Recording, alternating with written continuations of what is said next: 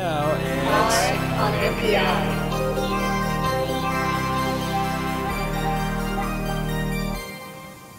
This week's EYE ON NPI is from ST. Every single week we do EYE ON NPI brought to you by Digi-Key and Adafruit.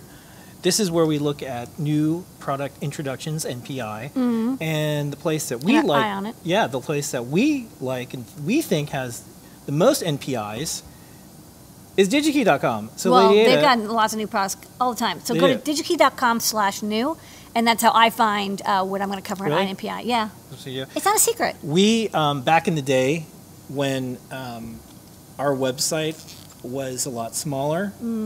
And there was people trying to do bad stuff to our website, we noticed that some of our competitors at the time, every morning they would look at Adafruit.com/new. I would too. And that's how they would figure out what they wanted to try to do next, because we were always coming up with really good stuff. Yeah. And that's what you kind of do too. I do the same thing. Yeah. I am. So you go to Digi-Key.com/new to stay. I go to everybody's site /new, but yeah. Digi-Key.com/new is where you'll get all the latest component NPIs. So this week, the newest, latest, hottest. Yes. From ST. Okay, so this week from ST, we've got the ST25DV. I actually really liked when I saw this pop up because I was like, hey, I know this chip. I even made a breakout for this chip, so I know a lot about it, and I know what it can do. So I thought this would be a really good NPI because I can really talk to you in depth. There's also a lot of good information from ST about this chip. So this chip is a dynamic NFC RFID tag IC with 4, 16, or 64 kilobit EEPROM, fast transfer mode capability, and optimized I2C. Comes in a bunch of different packages. You can see it comes in 4 different packages there. And it's an NFC chip. And this is an interesting chip because when a lot of people talk about RFID or NFC, they think about RFID tags that look like this. And if you see, you know, there's the card and the sticker and the circular tag. But if you look at the clear tag or the clear key fob, you see that there is an antenna made of coil of wire. It's kind of like made of magnet wire, so it's reddish or orangish. And in the center, there's like the silvery blob with only 2 pads on it. And that's an RFID chip that is fully powered and takes data over the RF link created when energy enters the coil. That is, you know, the data and power transfer. RFID and NFC. NFC is kind of it's a near field communication, so it's a larger scale thing than RFID, which is a very specific thing just for identification. So I'll just kind of refer to it as NFC, but a lot of people use the 2 terms kind of back and forth. So these tags, they have memory built in, and you can read, write, or authenticate through them. So oftentimes they're used as, you know, public transport identification, or you have RFID NFC in your credit card. They're very inexpensive, and they're great if you want to just transmit a small amount of data without needing a battery. However, they're not smart. Like, you can't run code or like have the data inside the tag change on the fly. Like, whatever you write to it is what you read from it next time. It's just a little piece of memory that is powered and has data over RFID. So this is the breakout we have. This chip is interesting because it has that same coil antenna. You see at the top the coil antenna. That's built into the circuit board. You could, of course, use an external antenna, but you know, it's convenient to have it printed onto the PCB. It's inexpensive, although it's a little bit large. And over I2C, you can communicate to it, so you can read or write data over I2C or through RFID, and so that gives it a kind of a dynamic ability to act as a bridge between NFC communication and microcontrollers that don't have NFC. It's quite rare for a microcontroller to have NFC built into it, but this chip, which is very inexpensive, lets you bridge that data and do it. It's useful for a couple different things. Because we already have this breakout in the store, here's an example. When this phone goes over the tag, it's been pre-programmed with a URL. You can see that it's the product URL.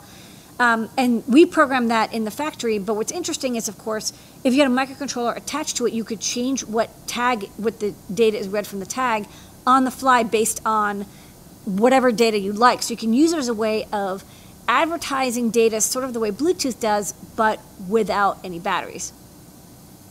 So inside, you know, it itself is not a programmable microcontroller. It is only I2C or RFID, but it's got a couple cool things going for it. One is it uses ISO 15993, which is not what most people think of as, you know, classic MyFair or MyFair Desfire or MyFair Lite or whatever. It is a different protocol, so it doesn't necessarily work with our PN532 breakouts, but it does have support from like pretty much every modern phone, iOS and Android phones. If they have NFC support, they'll support this chip.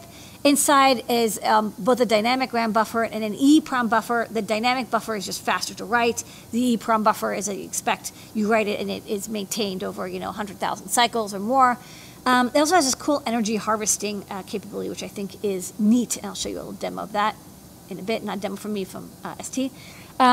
So one thing that is nice about this ISO format is, compared to most, it can actually go much farther. I will say that the distance is dependent a lot about how good the antenna is. So at the bottom where you see it's like a couple feet up to a meter, that's for not a phone, it's from a dynamic reader with a good antenna.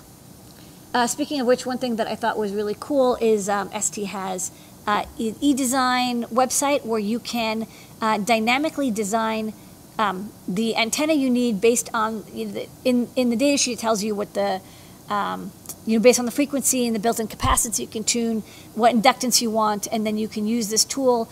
You can say how physically large you want the antenna to be, and it'll tell you the trace width and the number of turns and the inductance. So it kind of does, this method is a total pain to do by hand. So I used this tool when I designed the antenna for the NFC breakout. It does have energy harvesting built in. This is also kind of neat because a lot of people like the idea of energy harvesting. It has some use cases where not only would the ST25DV be powered over the energy harvesting from the NFC electromagnetic waves, but also you could have an external circuit connected. And so there's even an LDO built in, so you see it won't go above 2.7 volts, but you can get up to, I think 2.7 volts, yeah, you can get up to 1.1 milliamps to 7 milliamps based on the field strength and the voltage that you want out of it and you're willing to drive from it. Once you're getting into 4 milliamps, you can drive a low power microcontroller can run off of it for a short amount of time. So, if you want to do some data transfer from microcontroller or from a sensor, using NFC could be preferable to something like Bluetooth or Wi-Fi where you need a battery. I'm using a coin cell here because this is a common low power battery source, but there's a big gulf between having no battery, right, having a totally energy harvesting solution, and having a battery. Once you have a battery, suddenly you have to deal with replacing the battery, having it be replaceable, so you have to be able to open the case and remove it. You have to make sure the battery doesn't get damaged, or there's chemical corrosion if it's in there too long. If it's a rechargeable battery, you have to recharge it. Batteries, it's not just the cost of the battery. There's a lot of support circuitry and design required for it. So if you can get away with not having a battery, I think that could be interesting. Here's a design for a e-ink tag that is completely, data is transmitted and reprogrammed over NFC. Now you're going to have to hold that NFC tag fairly close so it can go through the update cycle, which takes 20 seconds, but you don't have a battery. Maybe you prefer that. Maybe from a meter away, this is useful enough. There is a library for the ST25DV. This is the I2C side, of course. From the NFC side, you just use it according to any API you've got for iOS or Android. It acts as a normal tag. The mobile device does not know the difference between it and any other ISO, whatever, 15963 tag. There's also the K and the KC version. I'll say I looked for a little bit, and I believe the big difference is there's a couple little details, but you can change the I2C address of the KC family. Otherwise, it seems like they're pin-to-pin compatible and functionally very, very similar. So you can pretty much use either. I've used the K because the KC wasn't out, but I'm going to check the details of this more. And best of all, they're in stock. That's right. Love Available it on Digi-Key. when the EYE ON NPI is in stock. So pick it up. You can use our open source design if you want to get started. Also, eval boards from ST. But I think it's an interesting way. You want to transmit data to and from a mobile device, not have to deal with deployment, not have to deal with Bluetooth or pairing or batteries. This could really be a good solution. There's a couple of presentations on the ST website with demonstrations of what they think it could be good for. So, All right, and we have a video. Do you want to play it? yeah, let's play the video. This is from ST showing their sensor tag, All right. which is another product that uses this chip and a microcontroller to data log and then transmit that data log data to a mobile device. Okay, it's 2 minutes. See you on the other side.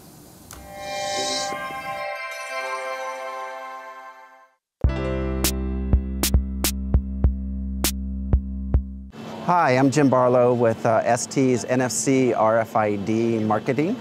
We're here at Sensors Expo in San Jose, and we're introducing our new low-power NFC sensor tag reference design. It highlights many of our low-power sensors for your design, such as the low-power accelerometer, barometer pressure sensor, humidity and temperature sensor, and our low-power Cortex M0. What this sensor tag allows you to do is this entire board can be read through an NFC field from your phone, for instance, and can be completely powered, through the energy harvesting capability of the NFC IC on here, the ST25DV NFC dynamic tag. You can completely power up this microprocessor and these sensors and read that data. But we've designed this reference design to now allow you to enable in your designs the ability to data log. So you can design, you can test, like for instance, you could test if something stays cold during shipments, if it encounters vibrations or maybe heat during the shipment. And then when you come in range of a near field communications, you can take that data log information out and make intelligent decisions. Like for instance, if you had a case of wine shipped to you at your home and you're wondering why it tastes bad, you can detect that it was stored at too high of a temperature. So this new reference design is now available on st.com, and we look forward to you designing and being very successful with your projects. Thank you. All right, and that is a thing, Sensor Expo. This is one, by the way, that's one of the places. Oh, that's right, yeah. This is one of the Kevin, places we Sensor want Expo. to go to. Sensor Expo. We went to a couple of shows that I can't wait until we can do it again when we got our picking places we went to. Yeah. There's giant commercial shows that have all this stuff, and Sensor Expo is one of them for that. So right. that is this week's EYE On NPI. EYE On NPI.